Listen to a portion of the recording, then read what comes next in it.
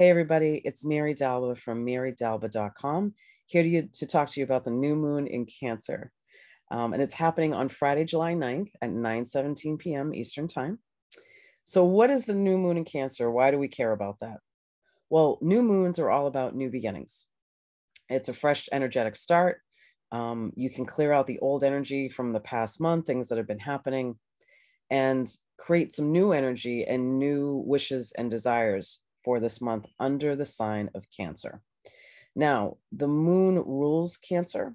So Cancer loves to be around the moon, and they're, at their highest power. So what's really great is that you can create wishes that are going to be really potent this month. Now, what kind of wishes can I create, you may ask?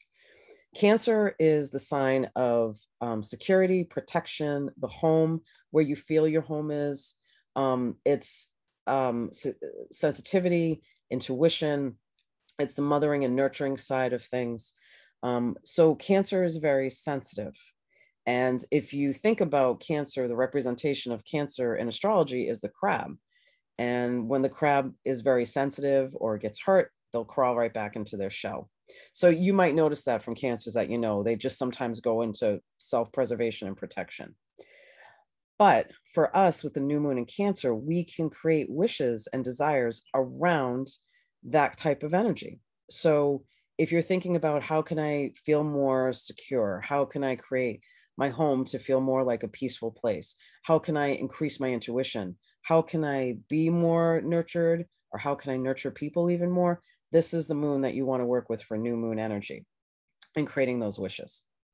So one thing to keep in mind is that you're creating wishes for the next 30 days. But what's really important to remember, and sometimes people don't talk about, is that really where you'll see the accumulation or the outcome of the wishes that you're making today happen is when the full moon happens in the sign of Cancer. So the full moon in Cancer will happen on January 17th, 2022. And that means it's going to be about 6 months before the full moon in Cancer happens. Now, granted, we're going to have a full moon in Aquarius in a few weeks, but you want to think about the wishes that you're making today around that sign of Cancer. You're going to see them grow over the next 6 months and see the accumulation on January 17th, 2022. So you can think of short-term goals. You can also think of long-term goals. And what you really want to do with this, as I mentioned in the last video of full moon in Capricorn, I was going to explain how to make new moon wishes. So you want to sit down with a piece of paper and you want to have pen in hand. I don't like to do new moon wishes on the computer. There's something about sitting and thinking and having that energy go into the pen and go onto the paper from your hand that just makes it much more magical and makes those wishes more potent. So I would definitely suggest, if you can, to write them down. And you can make it really pretty paper if you want. You can just use a notebook paper. It's up to you. What's really important is the wishes. And so you can say, I wish for, I desire, and then whatever your wish is. And again, think of that theme. Think about the Cancer theme, the sensitivity, the emotions, the nurturing, the growth in that, your intuition, again, your home, and where you feel safe and where you feel protected and nurtured. And a lot of homes feel like that. You have your favorite room in your home. So you can speak to that through your wishes. And then what you want to do, what a lot of people do, and what I even do, is I have them in a notebook. So I use the same notebook for my new moon wishes, and I'll go back and look at the wishes that I wrote down. I'll date it and look at it, and then just think about ways that I can achieve those goals too, because part of manifestation and sending our intentions out to the universe is also to be part of that process and to create things too. So the universe is going to open doors for us, but we also have to take those opportunities and run with them.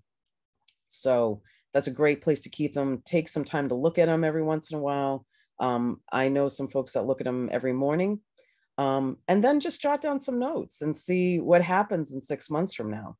It can absolutely surprise you. There's people that I know, myself included, that just, I've written down 3 wishes, and in 6 months, I've checked them all off. They've come true.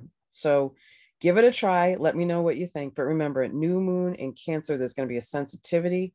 So if people are a little emotional, a little sensitive over the next couple of days, just kind of ride with it. Or you may just be feeling and processing emotions over the next couple of days, and that's okay too. Something else that's really important, with new moon wishes, you can do them up to 2 days after the new moon itself.